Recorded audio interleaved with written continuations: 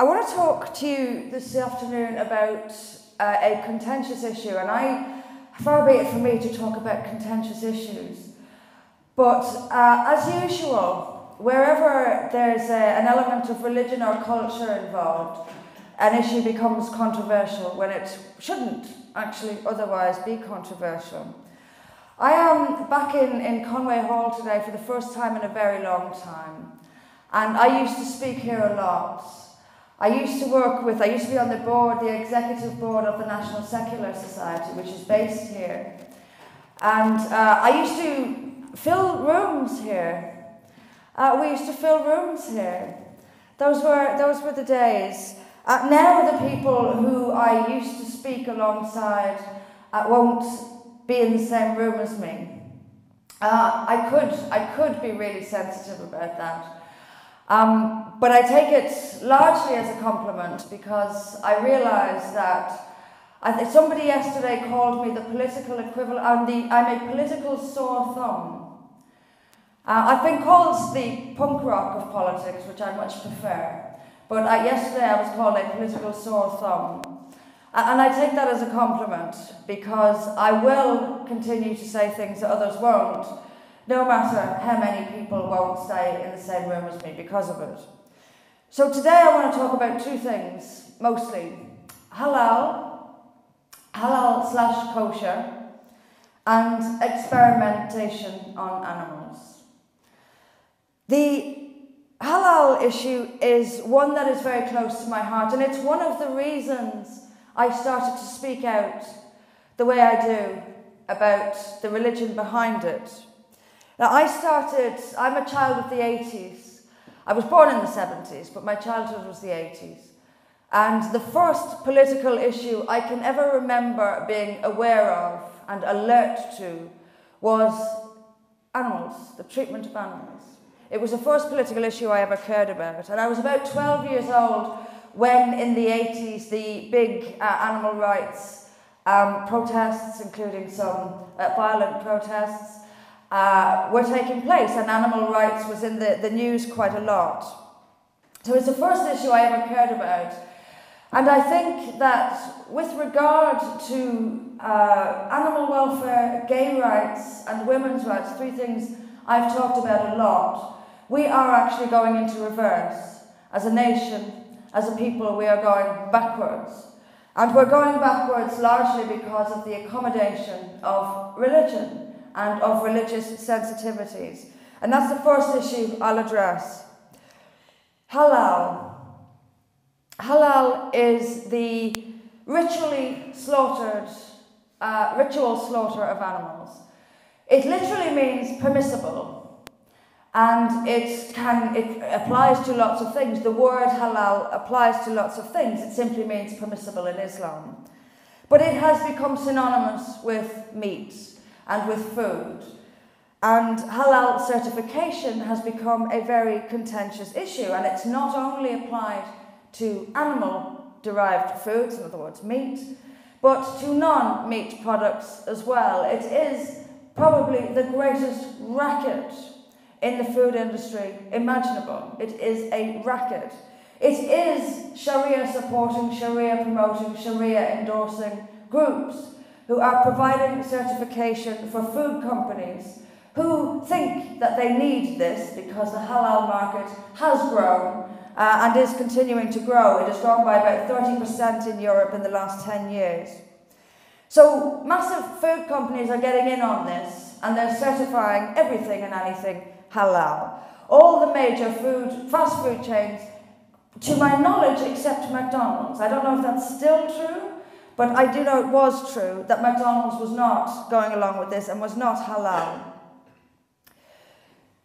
So there's a huge certification issue, and For Britain has talked about that certification issue, and we want a public inquiry into where this money is going. We know where it's going, but we want the public to know where it's going. It is going for the promotion of Sharia and the further domination of Islamic norms in our society.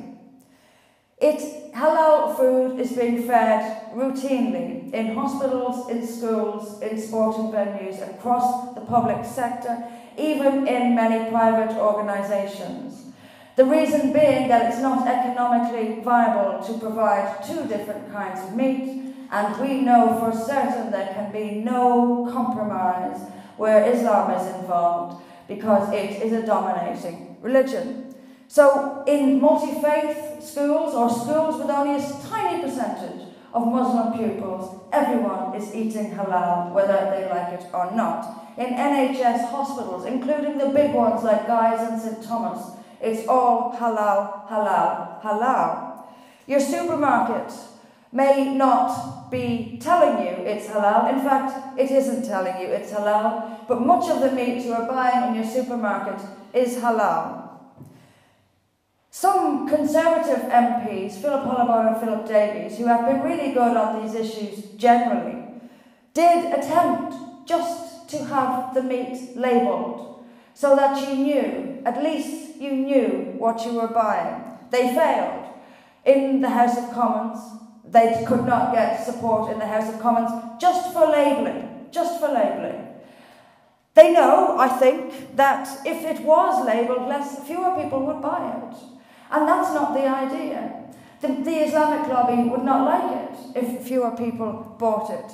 They were, of course, these Tory MPs were, of course, described as Islamophobes, oppressors of religious communities. And all they wanted was to put a label on the meat so that you knew what you were buying. Failed. Absolutely zero support.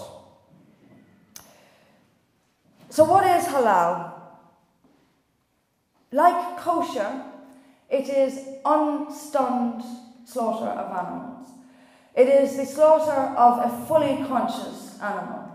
Now, our standards of animal welfare aren't particularly high, but the law does require us to stun animals to unconsciousness prior to slaughter, or at least to insensitivity prior to slaughter.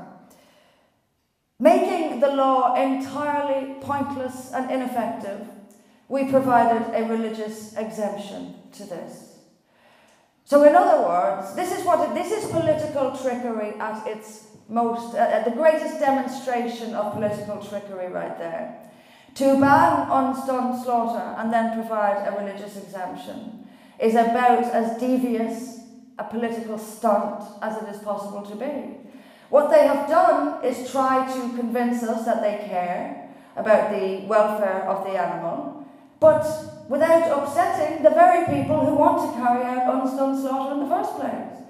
So it makes no difference. The law is entirely toothless. It doesn't matter. If you were to see the difference between Western slaughter and halal slaughter, you would know just how horrific this is. On LiveLeak, I don't think you can get it on YouTube anymore. On LiveLeak, I recommend it, if you can stomach it.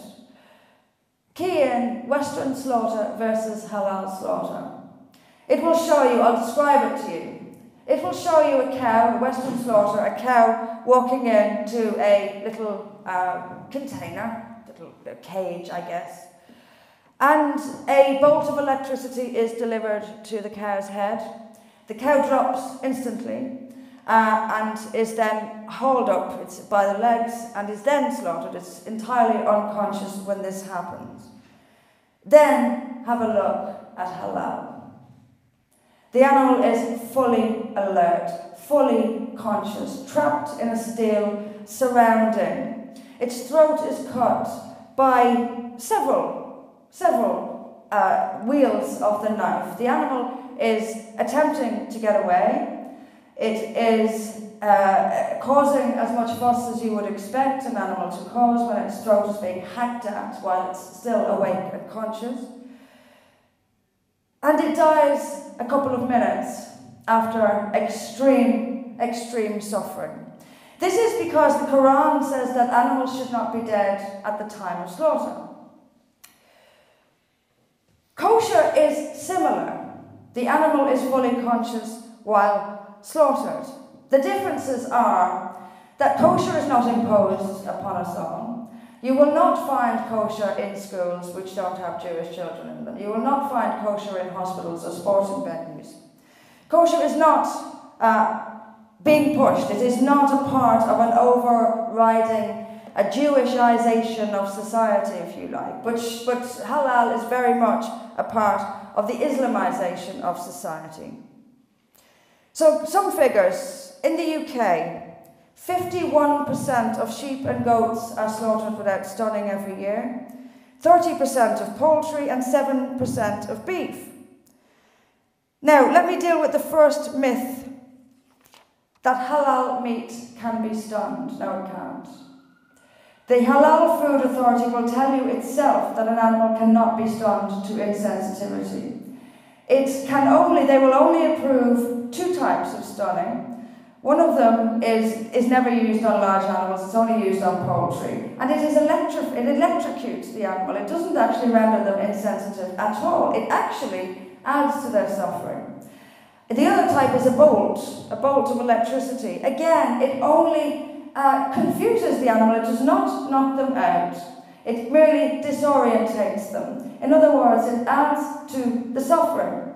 So we are told, even by the RSPCA, that 80% or so of halal meat is stunned anyway. That's what's meant by that. So the next time you hear that halal meat is stunned anyway, it isn't. It isn't. It's electrocution to disorientation, if it happens at all. The Halal Food Authority, on its own website, will tell you that an animal cannot be stunned to insensitivity. We are being lied to over and over and over again, and that should shock none of you. Now, the RSPCA, shame on them. Shame on them. Now, I know the RSPCA has recently started saying a few things about unstunned slaughter. They took their time.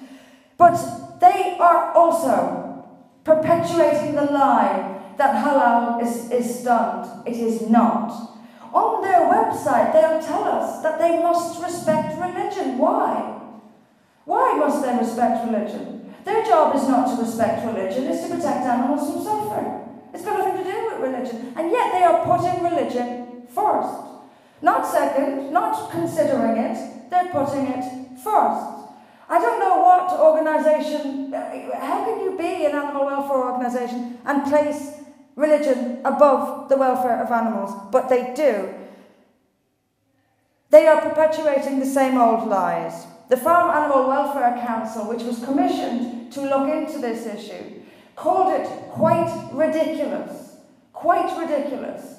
The myths, first of all, that halal is stunned, that's ridiculous, but what they were referring to, the other myth, the other lie that we swallow, that the animal doesn't suffer any more under religious slaughter than under Western slaughter. The Farm Animal Welfare Council simply said it was quite ridiculous.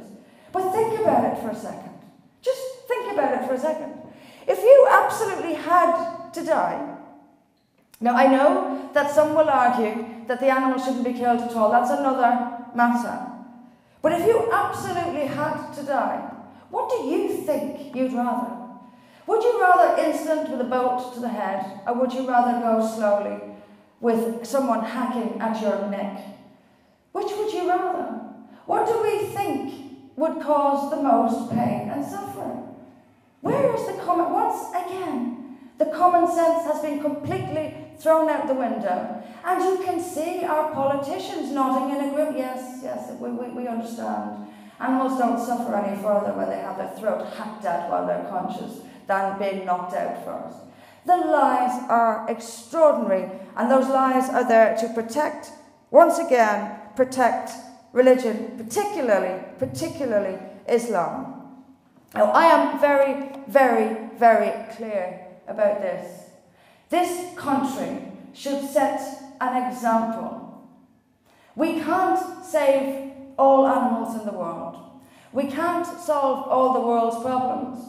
And we do need to transform the meat industry overall. No one, no society, no culture in the world can stand head and shoulders above others and say, we treat animals wonderfully, why don't you? We don't. We don't. The entire industry is disgraceful. It is utterly disgraceful. We must end factory farming. What you said was so interesting to me, because you're right. It's the whole capitalist, it's the money. And when you said that 10% of people's salary was spent on rent, now it's 60%. Here's your problem right there. People have to buy cheap food because it's all they can afford. It's cheap, it's substandard, it's unhealthy for the animals, it's unhealthy for the people. But that's the system we have. It needs changing. We have, of course, too many people in this country as a starting point. And they all need to be fed, hence the growth of factory farming. And the reduction in welfare and concern for the welfare of the animal, because it's cheaper to lock an animal into a steel cage than it is to allow that animal to roam freely. We need to get back to some sort of... We need to bring factory farming to an end. Now, that's not easy either. And it's even difficult for me as a political leader to say to me, we need to bring factory farming to an end, but we do. We must aim in that direction. It is unhealthy for everyone. The hygiene standards are shocking. This is all round darkness, and it must be changed. It really must be changed. We have to ban religious slaughter. We have to ban it outright. It won't be difficult legally because there's an exemption. All we have to do is remove the exemption. The country will support it, and the religious lobby, well, you know what, frankly, they'll just have to change. This is what we do. We pussyfoot around. We pussyfoot around. Well, it's part of their identity. This is religious oppression. No, it isn't. No, it isn't. If your identity involves torturing sentient creatures to death, then your identity is what needs to change, and you need to stop torturing sentient creatures to death. I honestly believe the majority of the country agrees with me, but they are afraid to say so. But today I am putting our colours, our flag to the mast. We will start an anti-religious slaughter campaign today, and we will make sure the whole country knows what this is, and we will make sure that the majority know that they are being forced to eat something which is beyond cruel, beyond dark, and it's being imposed upon them against their will or knowledge, all to accommodate and appease and bow down to tiny religious minorities. I, for one, am tired of that. And I don't think it is right, and it's certainly not democratic, for a majority to be bullied and pushed around by minorities, as is constantly happening. And as for the religious freedom argument, let me make this clear as well. Animals are more important than religion. I can't make it any clearer than that. I really can't make it any clearer than that. If your religion has elements that are so unacceptable in a compassionate society, it's your religion that has to change, not us. And what we have now is a society where we are going backwards. We're losing our compassion. We were only just dragging ourselves into the 21st century, and back we go. Not just to the 20th century, to the 19th, to the 18th, or to the 14th. The other issue I want to talk about today is experimentation. Experiments on animals. And I want the public to be fully aware of this as well.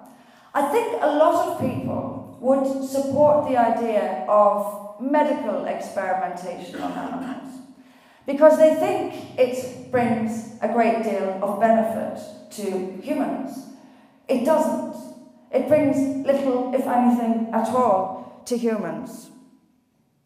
Most of the experimentation on animals that is done in this country is done by universities, with Oxford University at the top of the list. Over 1 million animals are experimented on in universities in this country every year. And their results simply cannot be used in most cases. In most cases, it is not transferable at all. In most cases, it is simply done because it is funded. And experiments are carried out on animals, including animals that are highly intelligent animals like monkeys, for no reason other than to bring funding into universities, because they've already answered the question. So they will take a baby monkey away from its mother, for example, raise it entirely in isolation, and then try and figure out if it has any behavioural problems. Well, of course it has behavioural problems. And they're trying to figure out, they do this in the justification, well, if the monkey has behavioural problems, then we can decipher from this that if a child was raised in complete isolation, it might have social problems. We know perfectly well that if a child was raised in isolation, it would have social problems. And yet they are experimenting on hundreds, if not thousands of monkeys to try and prove that a child will have social problems if raised in isolation. They know this. They're doing it for the funding and for the funding only. Experiments include animals being poisoned, cut open, deliberately brain damaged, paralysed, infected with diseases. The number of animals this occurred to last year, 2017 to 2018, was 3,721,774. In the Imperial College, an undercover investigation was carried out in the Imperial College London, which found that animals, including monkeys, were having substances injected directly into their brains. They were forced to run on, what are those running machines called? Treadmill. Forced to run on a treadmill until collapsing with exhaustion. With electric shocks, if they got tired, they were shocked back into activity until they simply collapsed, and even electric shocks wouldn't raise them. Tubes directly inserted into their stomach, deliberately left with burns and open wounds to experiment on how quickly and how... We've been here. It's almost, they'll set fire to they will put boiling hot substance on the back of a pig to see if its skin will burn. Well, for crying out loud, we know its skin's going to burn. Then they leave it to see how quickly it will heal. This is done to thousands upon thousands of animals for no good reason. Other things found in the Imperial College were live beheading, the breaking of necks, carbon dioxide poisoning. And the worst 5 universities for these kinds of experiments on animals are Oxford, Edinburgh, UCL, KCL and Cambridge. They experiment on monkeys, rabbits, guinea pigs, ferrets, fish, birds, frogs, rats and mice. One experiment had monkeys deprived of food and water, electrodes placed into their skulls, and they were trapped inside plastic boxes while loud music was blasted at them to measure their response to that kind of strain.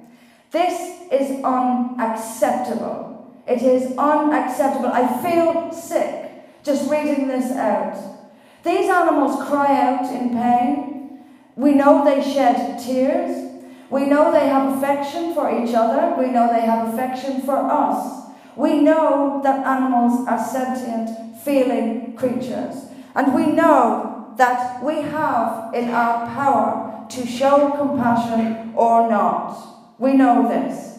Now my question is very, very simple. Do we show that compassion or don't we? I think we should. I think it says a hell of a lot about us, whether or not we choose to show compassion or choose not to show compassion. We are civilized people. We are supposed to be civilized people. One of the things I have always loved about this country is its attitude to animals. And that, as I have said, is going into reverse. It's a moral imperative for us to set an example. A moral imperative. I remember, some of you may know of Dr. Noel Fitzpatrick, Professor Noel Fitzpatrick. He's one of the most well-known veterinary surgeons in the country. He's got his own programme on BBC, in fact. I've heard him say many, many times when an animal is in front of him that the moral imperative is to reduce the suffering or to end the suffering. We have laws in this country. People are charged and convicted on criminal offence of causing unnecessary suffering. And yet, while police will go out and arrest people for causing unnecessary suffering, in the case of a dog or a cat, for example, we allow this. We allow hundreds of thousands of animals to be slaughtered every year, fully conscious, while people who are sadistic, people who are enjoying themselves, by the way, hack at their necks while they're fully conscious.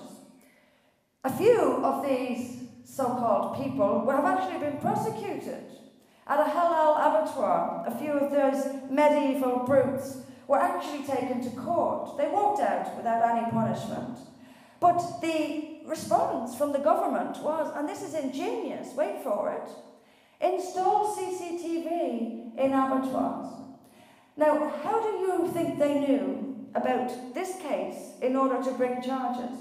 They were secretly filmed, but I think it was Animal Aid, which puts secret cameras into abattoirs and has been doing so for years. They were secretly filmed, chanting, dancing, while hacking at the neck of a sheep. They weren't punished, and the response was, let's put CCTV in abattoirs. Does everyone see where I'm going with this? They already had them on film and did nothing. So what good is CCTV going to do? This again is political trickery. It is the let's look like we're doing something while doing nothing at all, which seems to be the only thing our government or parliament has got any competence in doing. Looking like they're doing something while doing nothing at all. They are experts at it, and nowhere better than in their shambolic and morally repugnant response to these issues. I want us to change our direction. I want us as a country to change our direction. I want us to set an example. I want us to say, no, we will not have this in our country. Someone said to me recently, but if you ban halal and kosher, it'll just be imported.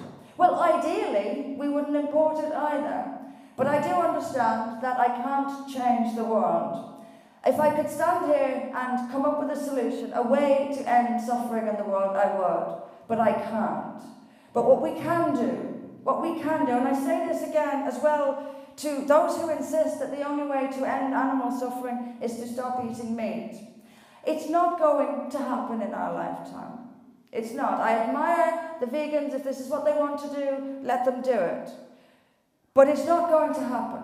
If I stood here and said no more meat, that would be the end of us. People would not listen. But what we can do, and what we should do, is reduce the suffering as much as we possibly can.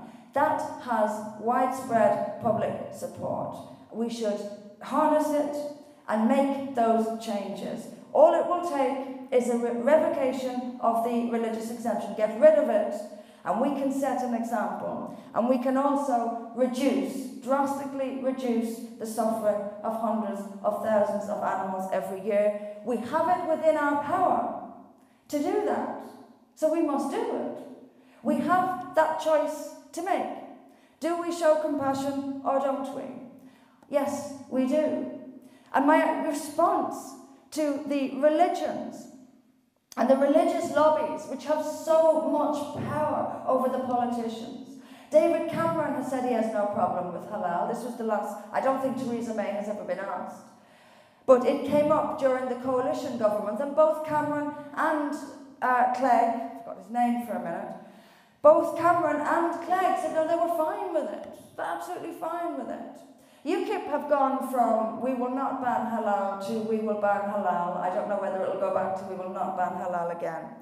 But I am very, very, very clear. I am, and I think I am one of millions, when I say I am tired of religion overriding the law, and in particular Islam overriding the law. You said earlier that hunting was the only piece of legislation to be completely ignored. I'm not sure I'd agree, because female genital mutilation, for example, was outlawed in the 80s and it was completely ignored. We have laws all over the place completely ignored. We're not supposed to be gang raping children in the streets either, but that's still going on. We're not supposed to be forcefully marrying little girls to old men. That's going on, and it's all going on for one reason, and that's Islam. And I, for one, have a message on that. Your religion needs to change. If I am standing here asking, imploring for compassion for living creatures, and your religion won't accept that, then who is the problem here? Me or your religion? Your religion is calling for blood. I am calling for compassion. I think compassion should win. It'll win if we stand firm and we absolutely demand it. But I will never accept the arguments or the myths for unstunned slaughter. So before I finish, one thing. Next time you hear halal meat is stunned, no, it is not. The Halal Food Authority itself acknowledges it is not, the animal is not stunned. It is merely added, its suffering is increased by electric shocks to its brain, which do not render it insensible, but simply disorientated. And the other one, the other myth, they don't suffer any more than if they are stunned. I mean, come on, it's absurd. The only reason we have halal or kosher slaughter in this country is because we are led by moral cowards. Cowards who will not dare to represent the decent majority in this country and tell the Islamic lobby and the Jewish lobby, for that matter, that what needs to change here is not us. What needs to change here is them. And I will insist on that, and I will stand by it for as long as I'm standing at a microphone. And how long that will be? Probably a very long time. But for as long as I'm leader of this party, I will never, ever compromise on that. Bloodthirsty religions need to change. We don't. Thank you very much.